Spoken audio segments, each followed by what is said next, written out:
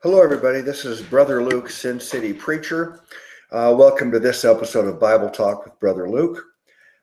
Tonight, I'm continuing in the study of the book of Proverbs, and I'll begin in chapter 26, verse 1. If you haven't seen the previous episodes of this study, they are uploaded on my YouTube channel, Sin City Preacher, so feel free to go back and watch this from the beginning. I'm going to go through it in the KJV first, and then I'll compare it to the Amplified. Sometimes the Amplified amplifies the verse, and I find it to be helpful. So let's begin. It says, "As snow in summer and as rain in harvest, so honor is not seemly for a fool." Honor is not seemly for a fool. Well, in the Amplified, it phrases it, "Like snow in summer and like rain in harvest, so honor is not fitting for a short-sighted fool." Well, I guess it'd be helpful to explain just a little bit about the book of Proverbs. If you haven't been watching this from the beginning, the book of Proverbs is a unique book in the Bible. See, the Bible is a history book. It tells the history of peoples and events, and it's a true story. But the book of Proverbs is unlike the Genesis and Exodus and the book of John and the book of Job. These are stories about things that happened and people that actually lived. But the book of Proverbs is written by King Solomon, who was the son of King David. And King Solomon said that the reason he was writing this was so that his son could learn wisdom. And since it's written down and it's preserved through all these centuries, we also can learn wisdom by reading what Solomon wrote. But unlike a continuous, cohesive story you find in the other books of the Bible, the book of Proverbs is a series of sayings or, quote, proverbs. Sometimes the proverb is one singular verse that stands alone and teaches a lesson intended for us to gain some wisdom. Sometimes the proverb may be 2, 3, 4 verses connected together to complete the thought, and that would be another proverb. So in this verse here, there's a recurring theme in the book of Proverbs contrasting a wise man with a fool. So we want to be wise rather than foolish. If we're wise, we're going to get good results out of our decisions in life. If we're foolish, the decisions we make are going to just end up being disastrous for us. So there's a lot of themes that are repeated over and over again throughout 31 books of Proverbs. But this idea of being a fool is threaded throughout the whole thing. So let me read it again now that you understand how the book was written. It says, "As snow in summer and as rain in harvest, so honor is not seemly for a fool." We don't honor fools. Foolish things that people do when they act foolishly, we should not, honor it in any way. We should point out that that's foolish and not give it any kind of honor or respect. Verse 2, "As the bird by wandering, as the swallow by flying, so the curse causeless shall not come." So the curse causeless shall not come. So see, this verse here, there's almost all of this Bible. When I read it, it's pretty clear what it's saying. Even though I read it in the KJV and it's an ancient form of English, it's not our native form of English that we have today. And I do find the Old English, the KJV, Shakespearean style English, I do find it more difficult than reading contemporary modern English, but for the most part, even in the KJV, when I read it, I'm going to understand it. But there might be 1% or 5% of the verses we find throughout the Bible. It's just not that clear because of the way the sentences are structured, and the some of the words are used are archaic. They're not used any longer. So in those cases, I find it really helpful to look at a modern translation. And the one that I like is the Amplified, not because it's so accurate, but just because it amplifies what the verse is saying. Let me see who's just joined me here. Neil. Okay, Neil, you are visible. Hi. Hey, what's up, man? Oh, just continuing through Proverbs. How are you doing tonight? Good. I love Proverbs. Yes. Well, that's the first thing in wisdom is to love the pursuit of wisdom. I wish I got wisdom when I was your age. You know, my father-in-law told me the same thing. Yes. Kind of wisdom is wasted on the old. I don't know. I just kind of made that up. Maybe someone else has already said it. I think someone said like youth is wasted on the young or something, but I think wisdom is wasted on, as we get older, we get wiser, but we've already made so many mistakes that we should learn wisdom. That's why Solomon, when he wrote Proverbs, he's writing it for his son. He wants his son to learn to be wise at a young age so he doesn't have to make foolish mistakes throughout his life. Okay, well, I'm on chapter 26, and I just read verse 2, and I was making the point. I read it in the KJV, and then I was explaining why oftentimes I'll look at the Amplified version, is that probably 95 or 99% of all the verses in the Bible, even in the KJV, I can understand it, but there are some verses that, because of the way that the sentences are structured and some of the old words that are used, I need to go look at some modern translation to get some help. And I like the Amplified, not because I think it's so perfect, but just because it amplifies it, it expounds it. It's almost like reading the scriptures with a commentary built into it. So sometimes it's helpful. And that's where I am now on verse 2 in chapter 26. It says in the KJV, as the bird by wandering, and as the swallow by flying, so the curse, causeless, shall not come. Now, I don't know if you can explain that verse to me without me going to the Amplified, but if you can, let me know.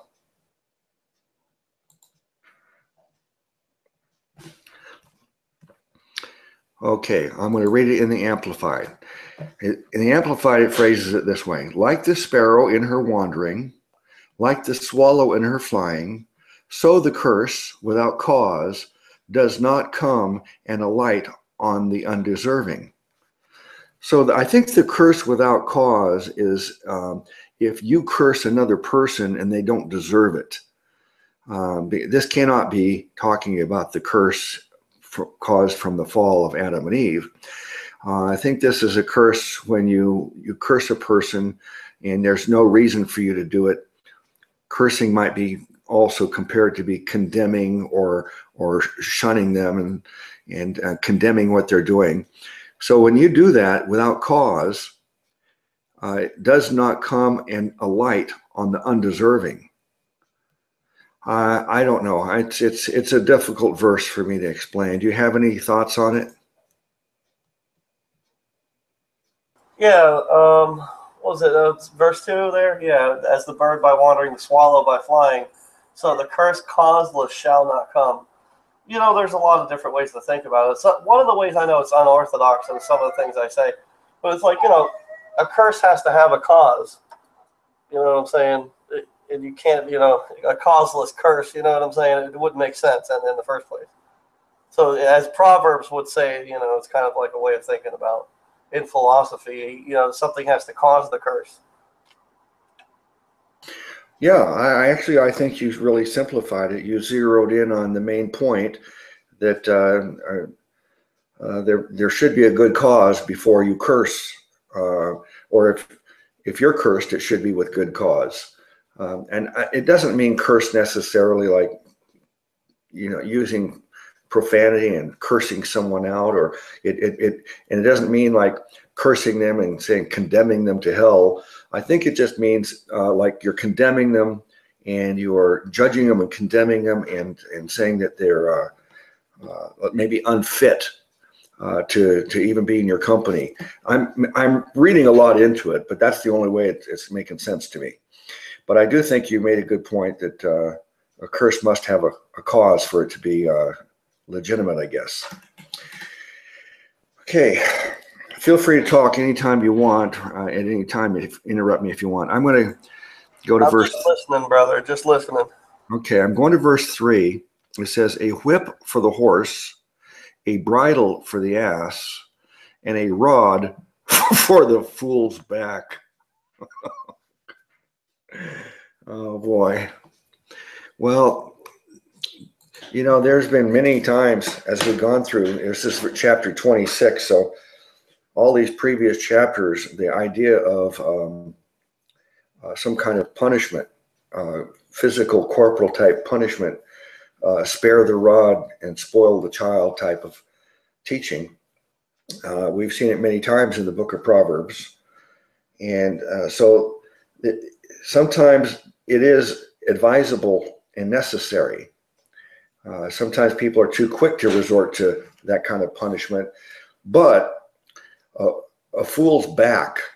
I remember I had my father was pretty quick at smacking me if I was out of line as a kid. I'm talking about, let's say from like, 8 or 10 years old to, 12 or 13 years old, in that range there. I remember many times he'd just kick me in the butt, or one time I was at a neighbor's house playing on his pool table, and I guess I didn't hear him calling for me to come to dinner, and he had to go get me. And he grabbed the pool cue out of my hand and broke it right over my back. I think that was a little bit extreme, but there were many times that I got the belt and I got a switch by my mother or my father. And it was never like excessive beatings where I had to be in the hospital or anything, but I got the point and I was disciplined, and I don't think it was unreasonable really.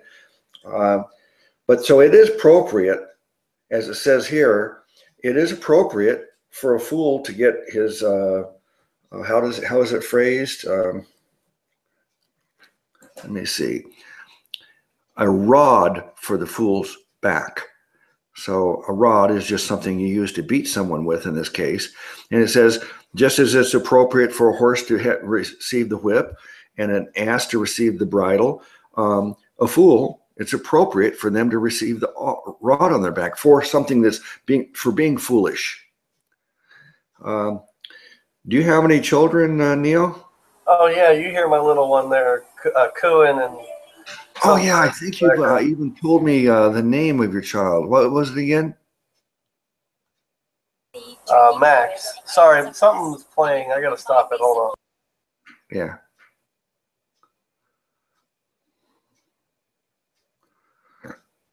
Darn it, I just had the thing open, but some kind of ad started playing, but I had the commentary, Matthew Henry, and a bunch of others I was going to tell you about, but I had to close it because some ad started playing. But now you can hear my son cooing in the background now. Yeah, his name's Max. Is Max short for something, or is that his full name? No, we just shortened it to Max. It's just short, simple. I had read something about, some saints. There was a Saint Maximilian. I just love the name Max generally because one of my nephews, he's named Max. They had one of my cousins had a kid named Max also. So I just thought it's a nice little name that's real short and sweet. It's not biblical, of course. I mean, there's some things that are extra biblical about Maximilian, Max this, them. Maximilian Kolbe was a prisoner during World War II, I believe, or World War I. And I believe it was World War II, and the Nazis had their little extermination camps or whatever. and the Holocaust, and they came by, and when they came back to the cell, he had converted everybody to Christianity in the cell. And they all knew they were going to die. And he was the last guy alive in the cell after 2 weeks, I think, of starvation. And he held up his arm because he knew what was coming, is that they inject you with carbolic acid to kill you off. And he held up his arm and said, basically, he's like, do it. You know what I'm saying? Yeah. Well, how old is your boy Max? He's almost a year now. Okay, and obviously we don't use a rod and a 1-year-old, but there will come a point in time where you're trying to teach him things, and this nature that's in him that wants to rebel and do his own thing and not listen to you, and for his own good, you have to teach him to do what you say. Remember, my son, he's 30. He'll be 36 next month. And he said to me just a couple of years ago, somehow the subject came up about children that say why, asking why all the time. He says, oh, I never ask why. I said, well, what do you mean you never ask why? He said, well, I asked you why one time when I was little, and you said, don't ever ask me why, just respond and do what I say immediately. And I don't have to give you a reason why, but but just do what I say, and then maybe I'll tell you why afterwards. But I don't have to explain why before I expect you to obey. And so he said I guess he learned his lesson, when he was young, and never asked me why again about that. But the point is, you can tell your child stop, and they say why, and then the bus ran over them. You didn't have time to tell them because there's a bus coming. He's about to hit you, so stop. But there's going to come a point when little Max decides to get defiant. Every child does it, and you're going to have to deal with it and discipline him. You'll try to talk to him and reason with him and stuff, but then you're going to find out that it may be necessary for you to do some kind of either a little spanking or a little some kind of discipline that makes him obey, like timeout and restriction and stuff like that. Have you given much thought to that? Oh, definitely, yeah. I mean, see, I've actually gotten chastised by a bunch of non-believers on here that made videos about me, saying that back in the day, I was talking about in the 80s when I grew up, that my mother and my father were ruthless. I mean, what I'm saying? Back then, I mean, if you acted a certain way, I mean, you get, I mean, not saying that physical abuse is okay, but back then it was, you know what I'm saying? Nobody really said anything against it back in the day. And I think that's the difference between a lot of children today as opposed to the ones that grew up back then, was that children were grown a little bit more stricter with parents that would exercise not physical abuse, but restraint on their children. When you see a kid knocking stuff over in a convenience store or something, it's like now kids are getting away with bloody murder nowadays without, getting any kind of punishment like they used to. And it's kind of saddening now that, you got these kids growing up with, I guess that's why they kind of turn from their parents, is that their parents never really had any kind of, it's funny that we bring up this verse because my stepfather broke a plastic pool chair over my back when I was 14, when I was cursing at my sister, and I was calling her every name in the book. And he heard me. He had come home from work, and we didn't know. He had snuck around the back to the pool. And we were sweeping the pool area as he had commanded, And he found it, and he didn't mean to hit me so hard, but he was ruthless on me, you know what I'm saying? Took a plastic pool chair and broke it over my back. I was like, so I got disciplined pretty hard when I was a kid. I'm not saying that's okay to do to your kids nowadays, you know what I'm saying? But obviously, I'm a different person because of that. I definitely would never go to that extent when it comes to my children or child so far. But, there's a certain, like harassing women or doing, there's certain things you don't do, you know what I'm saying? If it takes physical force for me to stop my son from doing something drastic, that would, be very bad in a way, like get him locked up or something, Of course I'm going to exercise some restraint against him before the police do. You know what I'm saying? I think it's important for everybody to understand, this is a Bible study, and we in the Bible we learn about the nature of man. It comes naturally for man to be rebellious, to want to get his own way and sin. We don't have to be taught that. There's going to come a point where a Max lies to you, and every person will learn how to lie on their own without being taught. And you'll have to teach them that, hey, it's not good, not right to lie. Can't do that.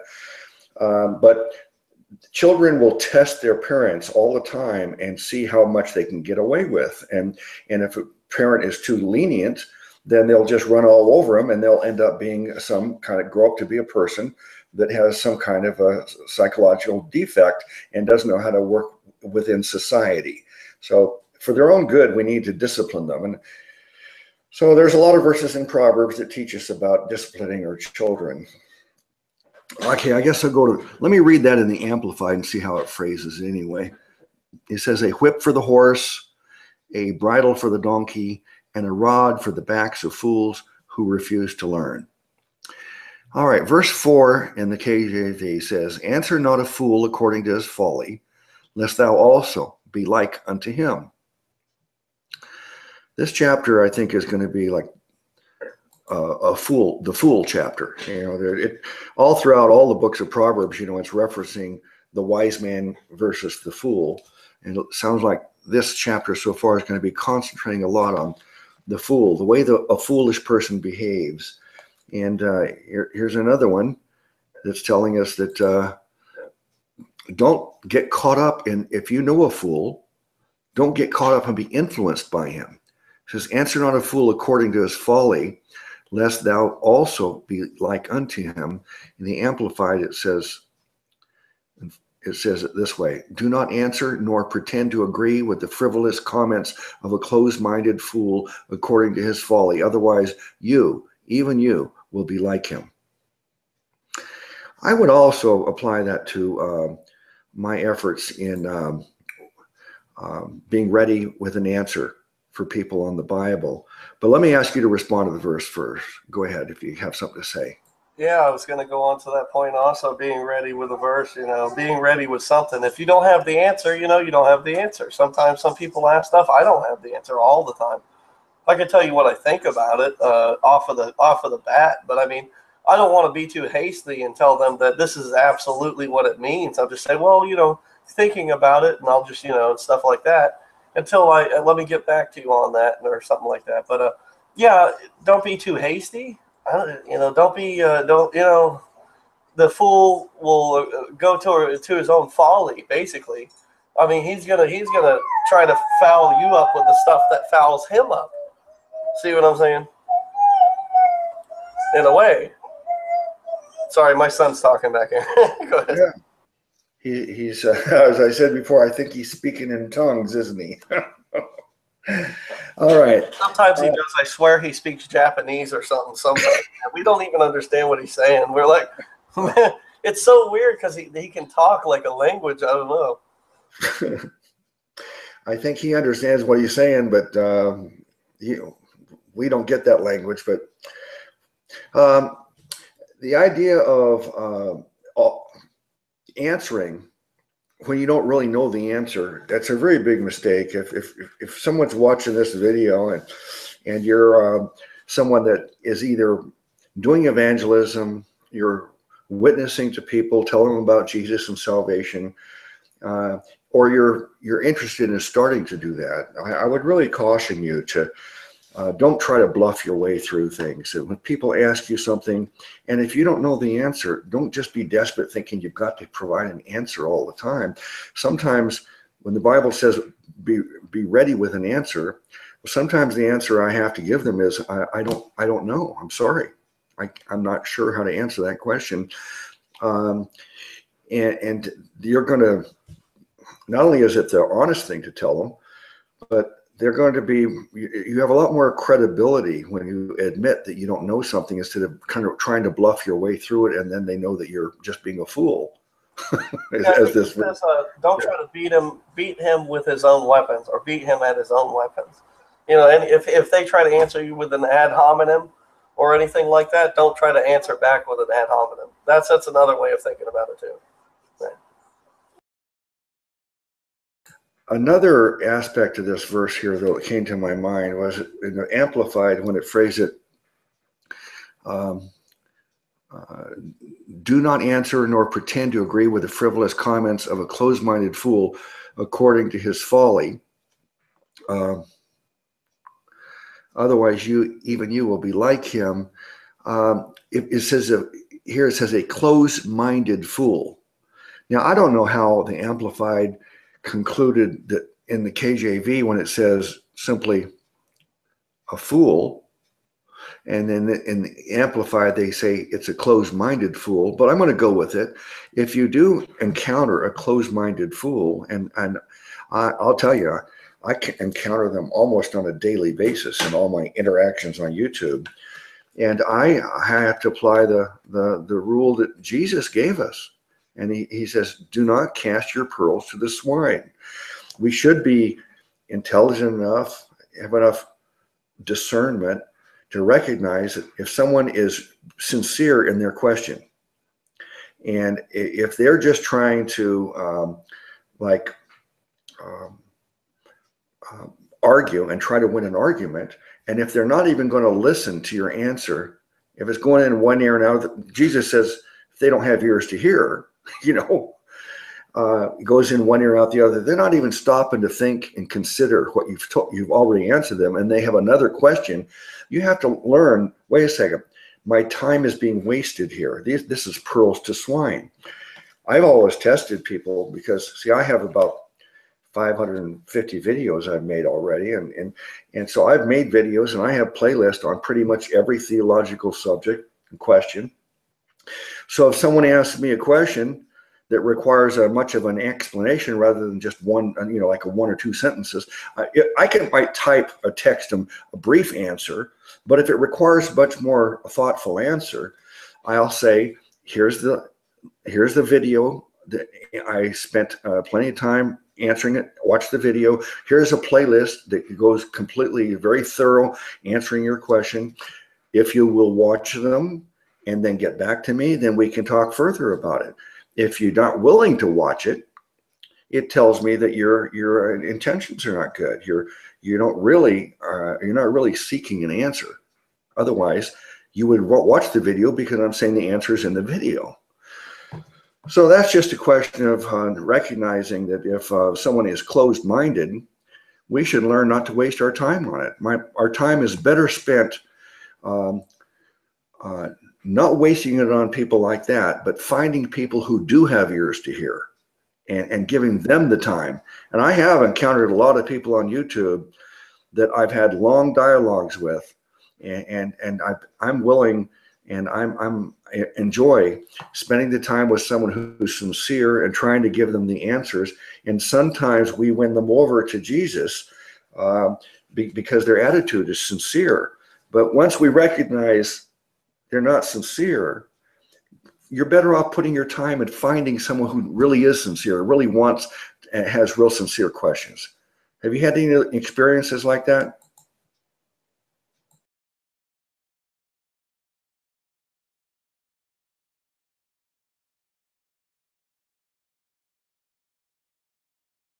Well, I assume you probably stepped away. Let me go on to the next verse. Yeah, sorry, I stepped away for a second. Sorry. Yeah, I just want to add real quick 2 seconds of your time. It was what you just said made perfect sense. I was trying to add it. My microphone wasn't clicking on for a second. Was that I'm trying to think of what I was about to say. Don't boast in yourself. Like, okay, so if you know you're evangelizing and you don't have the answer, and you're not doing work for, if you're not working for God, you're starting to work for yourself. That's when I stop. You know what I'm saying? When I realize that all I'm doing is boasting about my own knowledge, then I stop. You know what I'm saying? Because then I'm not boasting about God. I'm boasting about myself. Then, that's what I mean. Well, that's a separate point, but it's valid. I remember when I first started street preaching, it was about 11 years ago. And December of 05. Yeah. I wanted to do a very good job. So what I did was I took plenty of time and prepared myself. I actually wrote a sermon, and the sermon was 90 minutes long, and it was typed out. It was grammatically correct. It was written and rewritten and refined. It was beautiful, and it covered so much of theology. And I memorized it, 90-minute sermon, word for word, and I would go out and preach that. But it dawned on me that most of what I was saying there was superfluous to salvation. They didn't need all that information. And who was I really preaching for? I was basically preaching for my own ego. I wanted to give Jesus my best, but on the other hand, I was really trying to impress the people, and there were other street preachers too, and impress them. And I made a great impression on them. They thought it was great. But I came to the conclusion that I'd really made a big mistake, because most of the people are not going to be there for the full 90 minutes of this sermon anyway. They're only going to hear part of it. And some of the people are just passing by. And the passerby, you only have maybe 60 seconds from the time they're approaching you, getting in front of you, and then leaving. You may have 60 seconds at most that they're hearing you. So I went from an extreme long message that had all kinds of theology that was irrelevant, that they didn't need to know. But I was showing everybody how knowledgeable I was. And I went from that to the opposite extreme. And I developed sermons that are 30 seconds and 60 seconds long, so that I could repeat it over and over again as people passed by. Because salvation, the message is really very simple. I've seen people put a video on YouTube, how to get saved, and the video is 2 hours long. And immediately I know that it's going to be all wrong, because if they're taking 2 hours to tell us how to get saved, then I'm sure it's not right. So, but I was asking you though, if you've ever had to like just cut off someone because you determined that it was pearls to the swine. Yeah, you know what, and that's what I wanted to say. There may be somebody walking down the street that only needs to hear you for 2 seconds, and they go home and think about it. They don't even need to talk to you. Maybe they just hear you street preaching, and they walk by and they're just like, hey, I'll go home and think about that. Maybe I'll go read the Bible I never have before. Maybe I should tonight. Maybe you know, something that sometimes that happens. Even the wrong message can send somebody in the right way. You know what I'm saying? So I believe there's a purpose for everybody. God wouldn't let these false preachers be out there if there wasn't a reason for it. So it's to show people who is the false preacher, you know. Or I'm not saying false preacher. I'm saying, like, you know, of course there's atheists up on the stand, or just somebody, you know. I'm not talking about people's preaching the Bible. You know, you said you're preaching the wrong message, but I mean, even that, somebody could have caught like a word or two of it and went home and thought about it. You know what I'm saying? Well, I didn't mean to say that I was preaching the wrong message, but what I was preaching was theologically it was all correct. It just was much more than they needed to know. In other words, if you start teaching them about eschatology, for example, end times, how it's going to play out, and you start teaching them about theological subjects and questions that are not related, necessarily linked right to salvation, then that's the purpose of a pastor.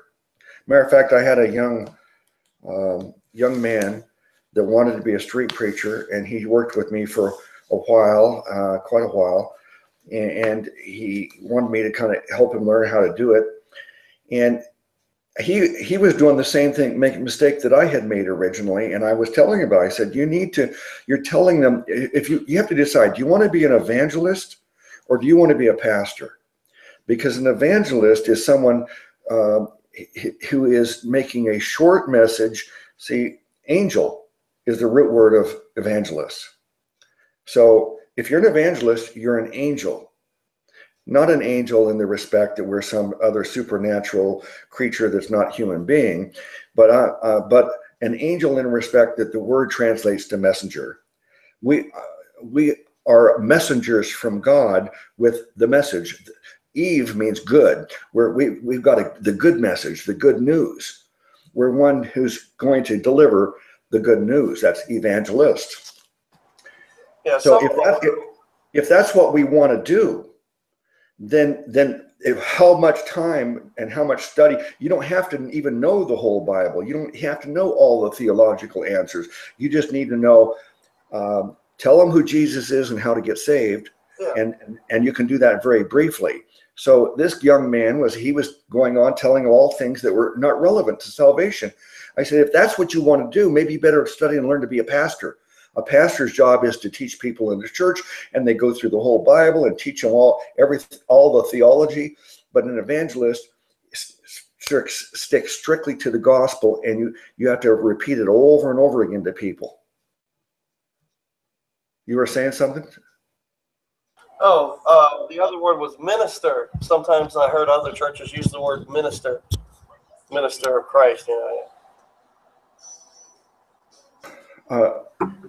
Every Christian is a minister.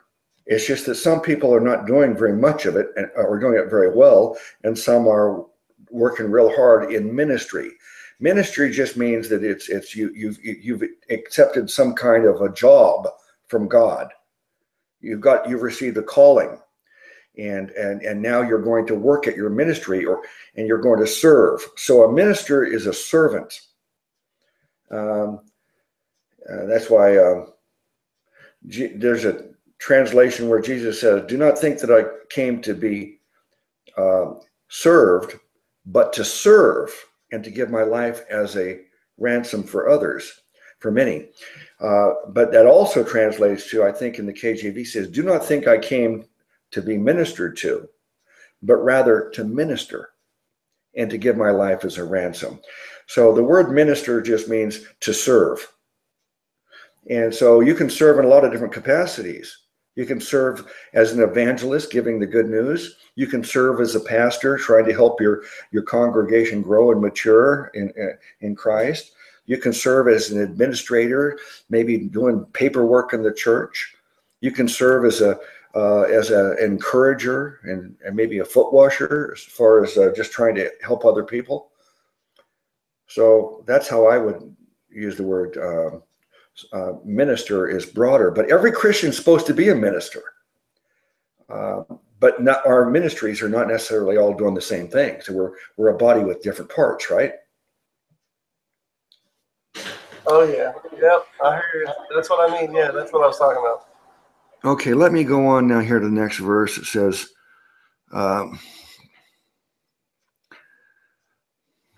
verse 5.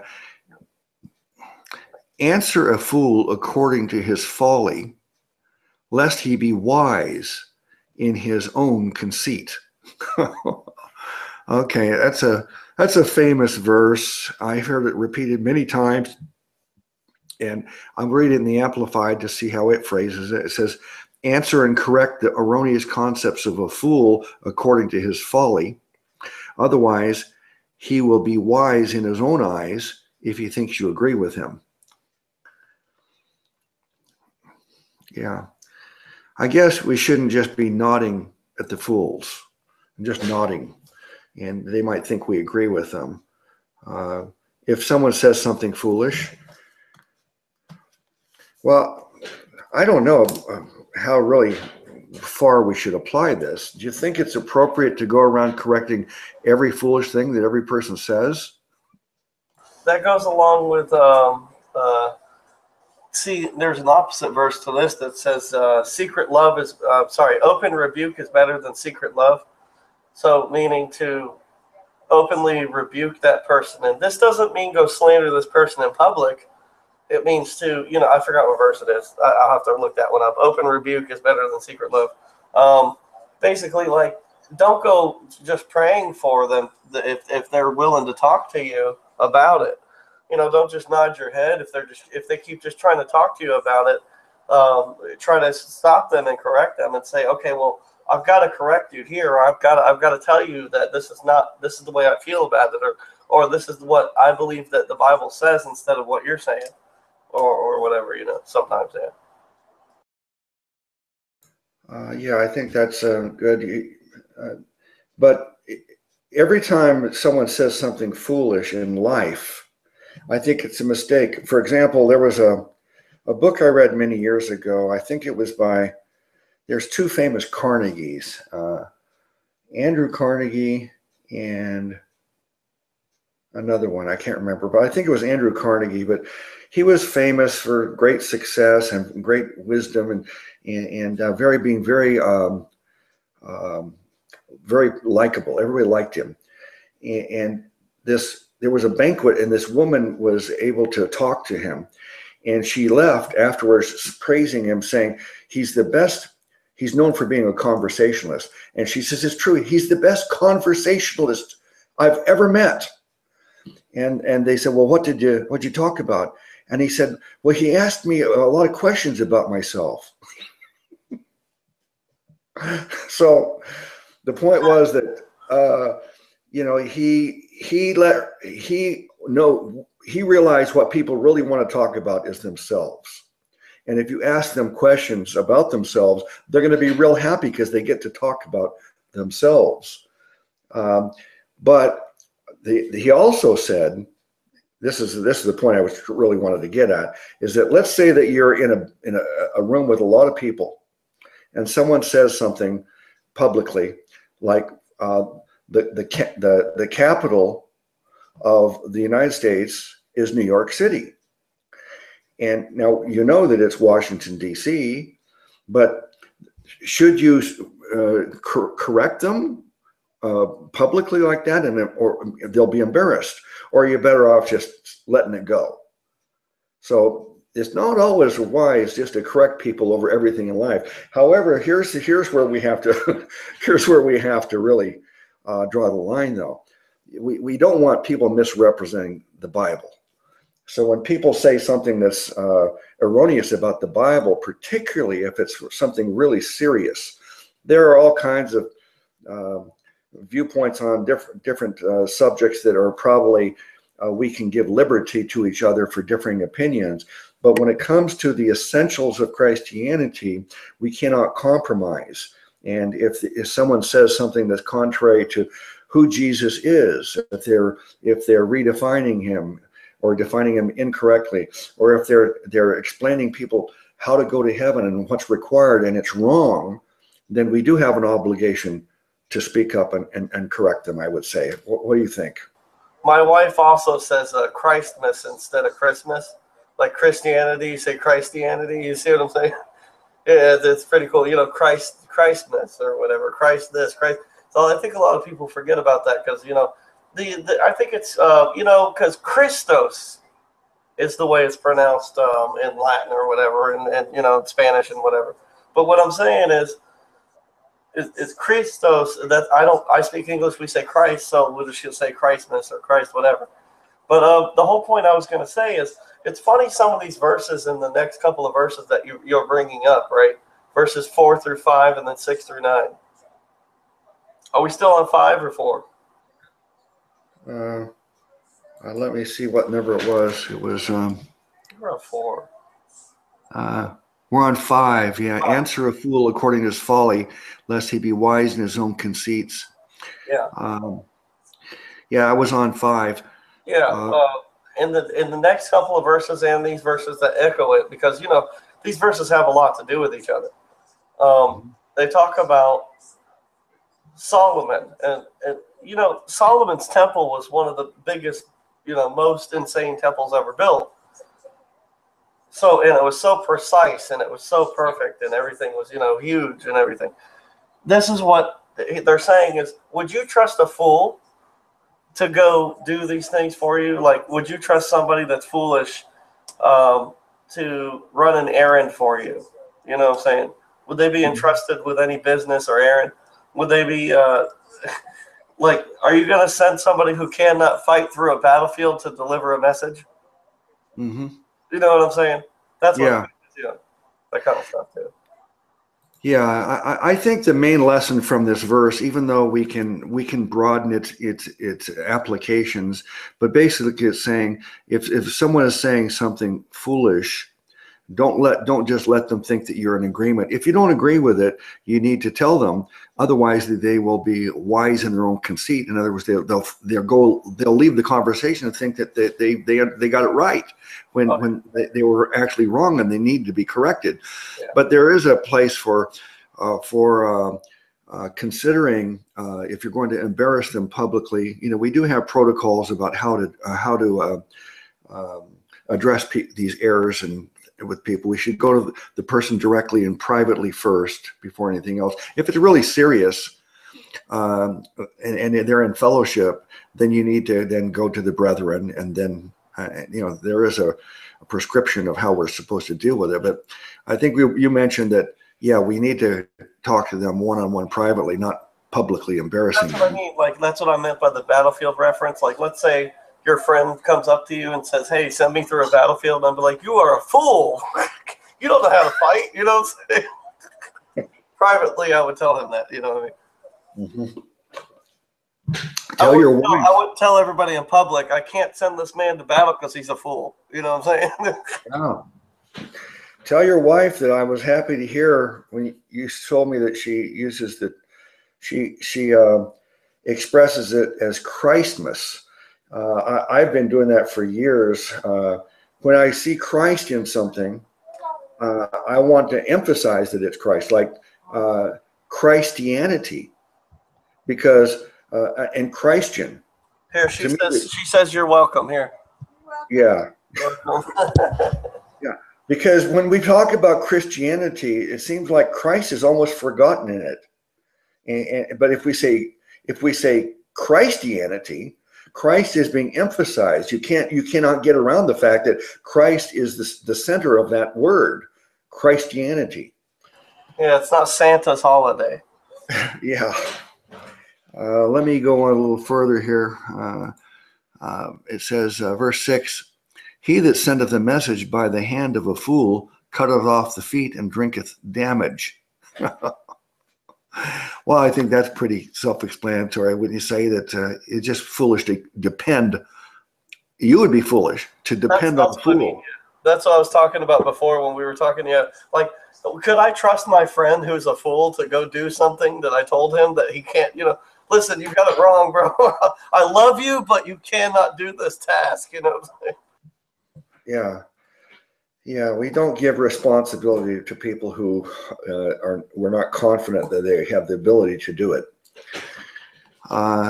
Okay, let me go to the next verse. Verse 7, "The legs of the lame are not equal. So is a parable in the mouth of fools." Yeah, I like how not only are we getting wisdom, but occasionally we find something that we can laugh at too. I can in humility because I am one of those lame-legged people. Well, I think, are you referring to literally that you're lame-legged because of your motorcycle accident? Yeah. Well, but he might as well cut off his legs. It says in the commentary. Yeah, but in the idea of understanding parables, you've got to be wise to understand parables. Jesus said that the reason he spoke in parables was so that certain people could not understand. And people would think, well, that's crazy. Why would Jesus not want someone to understand his message? They had to have the right heart content. See, if their heart was right, if they're humble and they're really seeking, then they'll get it. But if they're religious and vain and self-righteous, and the parable is going to flow right over their head. They won't even get it. I'm not going to send somebody like that to one of my friends who is obviously suffering. So I'm not going to send somebody who is a hardcore, I'm sorry to say, Calvinistic kind of whatever it is, person on somebody who's considering suicide. You know what I'm saying? Mm-hmm. I'm not going to send one of those extreme Christians towards somebody who is needing more of the gospel of grace than anything. You know what I mean? Yeah. Yeah. All right, let me go to the next verse. Um, verse 8, as he that bindeth a stone in a sling, so is he that giveth honor to a fool. Huh. I'm not sure. I better look at that in the Amplified. It's like a precious stone. I mean, the difference between a precious stone or a heap of common stones. I'm thinking stone in a sling is like the slingshot that David used to slay Goliath. But let me see what the Amplified, how it phrases it. It says, like one who absurdly binds a stone in a sling, making it impossible to throw. Oh, I see. Binding it means you're putting it in the sling in a way that it won't come out when it's impossible to throw it. So is he who absurdly gives honor to a fool. So in other words, if you put a stone in your sling and it's bound up inside it and it can't get free to when you go to sling it, that would be pretty foolish, and because you're making the sling and the stone useless. And it says, so is he who absurdly gives honor to a fool. That's just as inappropriate as giving honor to a fool. Yeah, it says to give honor to a fool is to put a sword in a madman's hand, to which we want not know what mischief he may do to even those who put it into his hand. Like he's going to bite the hand of the master, you know what I'm saying? Yeah. Is that Matt? Do you say that's Matthew Henry's commentary you're looking at? Matthew Henry's, yeah. Okay, let me go to the next I think verse. that's pretty funny, though. Like, you know, because I've done that, though. Somebody gave me too much power, and I bit the hand of who gave me the power. You know what I'm saying? Mm-hmm. Yeah. Yeah, it is. I guess we need to be wise when we delegate to other people and to make sure that we're not giving them something to do that they're not really qualified to do. Okay, it says in verse 9, as a thorn goeth up in the hand of a drunkard, so is a parable in the mouth of fools. A thorn goeth up in the hand of a drunkard. I guess he's getting stabbed with a thorn because he's drunk. Let me look at it in the Amplified. He says, like a thorn that goes without being felt. Oh, okay. If you're drunk, you're numb. You're not going to feel the thorn sticking you. Like a thorn that goes without being felt into the hand of a drunken man, so is a proverb in the mouth of a fool who remains unaffected by its wisdom. Now, I really like that saying. What do you think? Yeah, it's like they're not fit to deliver these things. It like again throwing your pearls to swine. If you're going to tell somebody something that means something, I mean, to most Christians or just something like that, and just be like, hey, you know, this is what everybody else believes, and then they take that and they twist it. You know what I'm saying? To sound the way they want it to. Yeah. Well, you know, it's mentioned Proverbs now a couple of times, and being a fool and not being able to understand the proverb. But I have just a question for you. There's in the New Testament, we find Jesus speaking a lot of proverbs, and as I said earlier, he said he was asked why he speaks in proverbs because people are all getting all confused. They don't know what he's talking about, and he says he's doing it on purpose so that only the people who have the right attitude will be able to get it. And but as I've studied all the proverbs over many years now, and I've looked at commentaries and different ways of different people's opinions and what they mean. I'm not confident that I can really say with confidence that I can accurately explain every single proverb. There's most of them I believe I can, but then there are some that I just don't feel I'm not that confident. How confident are you in understanding all the proverbs? None. Yeah. I mean, I can't sit here and say I know every single. Like I have the best interpretation of anybody on the planet. Yeah, right. You know what I'm saying? Yeah, I was using the word proverb, but I meant parable. Yeah, parable. Yeah, I meant parable. Jesus spoke in parables. So you're saying that there are some that you feel that you're not confident in either? I mean, most of them, I feel like if somebody, if I've heard just about I've read the Bible as much as I could. Of course, I'm not going to be able to memorize every single word and there's a lot of books. There's 66 books. I don't know how many words exactly there are, but there's a lot. Depending on what version you're reading, and it's hard to memorize all this stuff to commit it to memory. But if somebody brings something up, I do have some sort of a photographic memory to where I try to memorize something about that verse that speaks to my heart as a Christian. So it really comes out of the Holy Spirit working in me, of what comes out of my mouth. I'm not going to say something that comes off of the top of my mind if the Holy Spirit doesn't convict me or compel me to tell that person. You know what I'm saying? What it means, in that way. Yeah. Well, I was referencing just the understanding, not of the Bible as a whole and all Scripture, but just the things that we refer to as parables, like the parables of the workers in the vineyard, the parable of the sower. I mean, to me, those are ones that are pretty easy. But then there are some that there's a great disagreement over the meanings, and even those two, there's a lot of different agreement on meaning of those.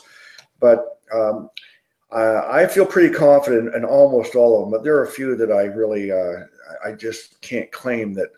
I can't speak with authority and say, let me teach you what that means. I'm absolutely sure correct. It comes to the point when somebody tries to convict you over something like this, they're like, oh, well, you're the stupid one that Proverbs is talking about. That's the problem. That's what I would be like, okay, bro, I love you. You know what I'm saying? But I'll go on. Mm-hmm. Let me see. Let me go verse 10 here. The great God that formed all things both rewardeth the fool and rewardeth transgressors. To me, a fool and a transgressor, they're both negative. So the kind of reward that someone who's doing something wrong, either being foolish or transgressing, it would not be a good reward. It would be more like, some kind of a punishment. Now, obviously, if you're a child of God, as we are, because of our faith in Jesus, then the correction that we get is called chastisement. But then if you're not a child of God, then I think God does also intervene on the lost world, and He will reward people too when they're wrong, when they're doing something bad. But a lot of times, though, it just is the natural. I used to call it the law of reaping and sowing, but I realized that from studying the book of Job that Jesus referred to it as reaping and sowing, and Paul called it reaping and sowing, but neither one of them actually used the terminology of the law of reaping and sowing. That's something that I kind of invented or heard somewhere. But it really is a principle that generally, if you're doing the right things, you're going to get good results out of your life. If you're doing the wrong things, you're going to suffer the consequences. That's reaping and sowing. But it's not always the case. Sometimes bad things happen to good people and vice versa. So it's not a law, but it is a principle. And in this case here, I think it's talking about, it says, the great God that formed all things both rewardeth the fool and rewardeth the transgressors. And it's not saying and rewardeth the wise man. Both of these, the fool and the transgressor, is a negative thing. Let me read it in the Amplified and ask you to respond. Like a careless archer who shoots arrows wildly and wounds everyone, so is he who hires a fool, or those who chance by, who by chance just pass by. Wow, that was really interesting. I'm going to read that again. Like a careless archer who shoots arrows wildly and wounds everyone, so is he who hires a fool, or those who chance just by chance just pass by. I never would have got that out of that verse. Well, I think there's two different ways to look at it, you know. The way Matthew Henry and a bunch of other commentators are saying it. God doesn't hire fools, in a way, or else his kingdom would fall. That's just my own commentary, you know what I'm saying? That God wouldn't hire somebody that would be vexatious to him or be bad to him, you know, or in a way. God hires the people that would do good to him and be good servants and to him. The same way that you would talk about a man or a king, like a king would hire good people to work under him, or else his kingdom would fall. So I heard a Christian rapper once say, we should pray for Barack Obama, even though if you don't like him, you know what I'm saying, because he is the king of our country. And we hope that he makes the best decisions possible. All the authority under him, our lives might be quiet and peaceful.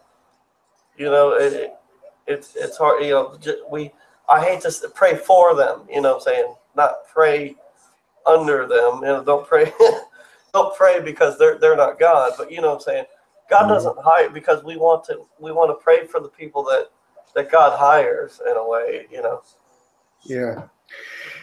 Well, normally I reserve a few minutes to do a gospel invitation. I'm going to try to make it real brief here, but let me ask you a couple of questions about the gospel. Now, I'll do it that way. It'll be a little bit different here, but I have an opinion about the biggest mistake in the world, and as far as the fact that almost everybody in the world today and everybody who's ever lived, they're making a big mistake in believing that there's another way of getting to heaven besides Jesus. What do you think that they're putting their faith in, that other way?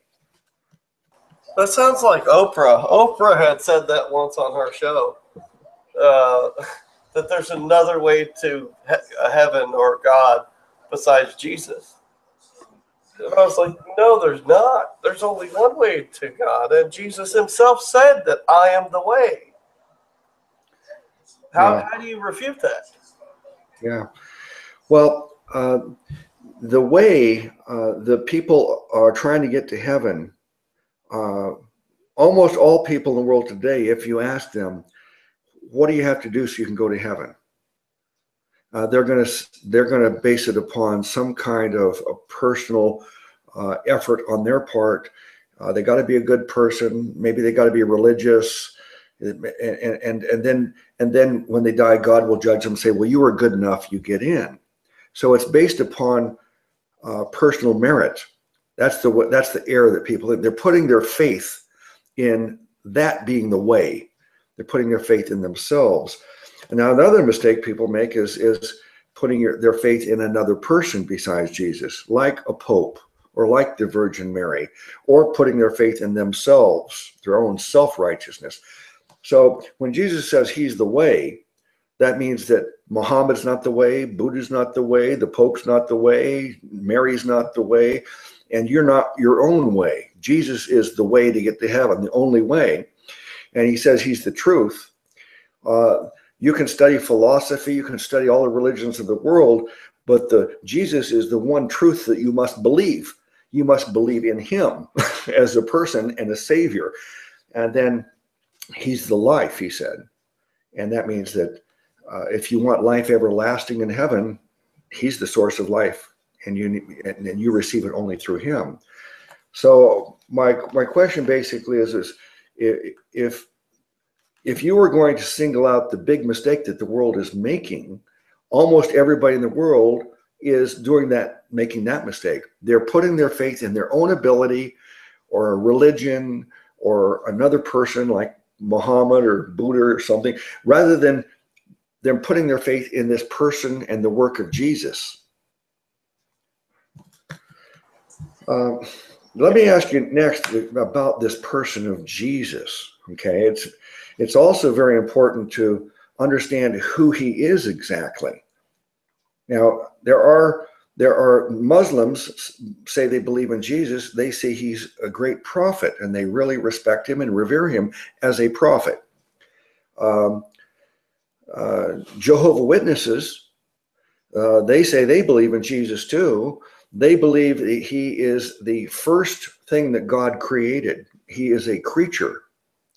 And then through Jesus, everything else was created. And then there's other philosophers, and they say Jesus was a great moral teacher. But my question to you is what Jesus asked the apostles. He says, "Who do you say that I am?" Brother Neo, who do you say Jesus is? God. Well, Catholics would say God incarnate, but I do believe Jesus was God's son and also God on earth at the same time. It was God using his son to talk to people.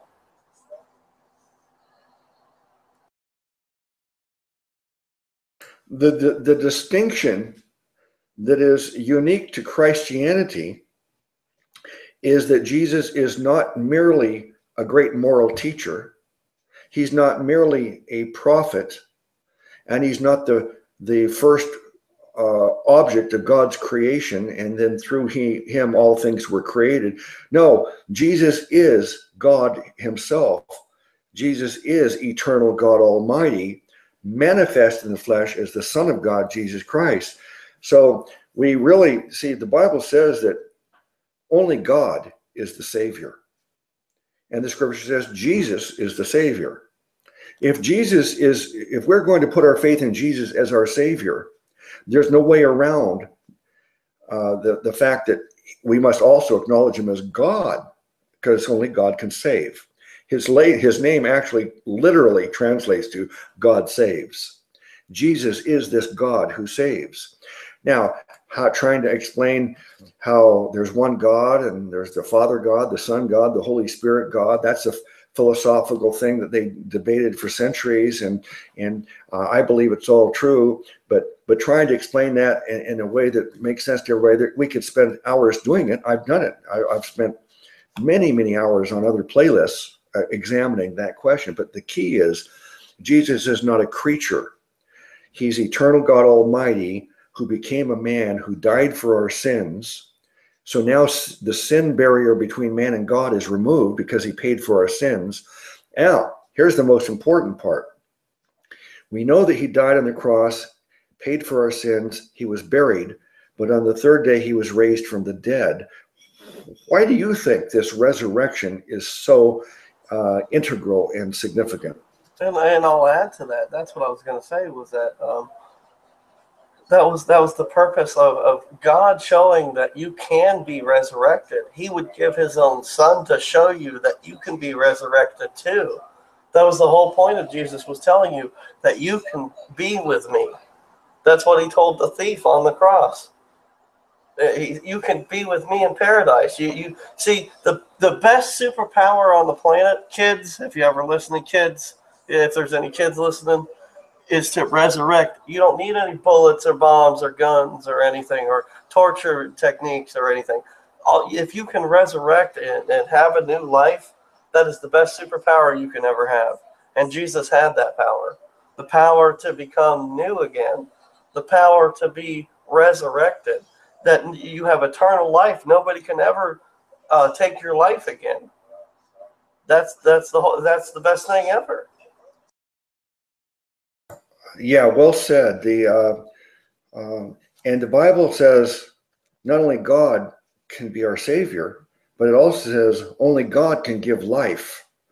So Jesus is the life. He is the life giver.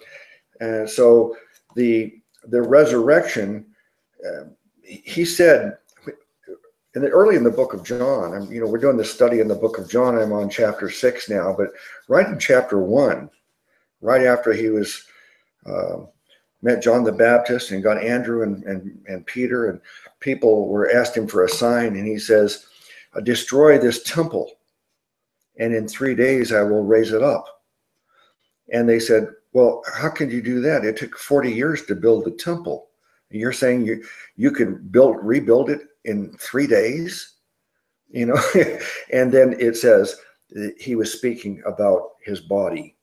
And then later on, he's asked, probably years later, he's asked this question again about demanding a sign. This was after he's done, maybe 50 different miracles that everybody knows about. They say, well, prove who you are with a sign. And he says, the only sign I'll give you is the sign of Jonah. Just as Jonah was in the belly of the whale for 3 days and 3 nights, so shall the Son of Man be in the heart of the earth for 3 days and 3 nights. And it says, this is him speaking again about his death, burial, and resurrection.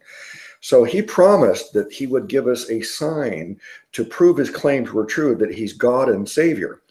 And he raised himself from the dead, and it's well witnessed. He walked among 500 witnesses for 40 days.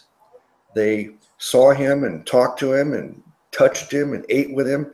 And this bodily resurrection is a great fact. And that resurrection is the sign that gives us all confidence that our faith in Jesus is justified. Oh, yeah, amen. I was going to tell you, I love everything, man, that you do here. And I want you to continue that. I'm going to be missing in action for a little while. I've got a lot of college stuff to do. I'm finishing up and graduating.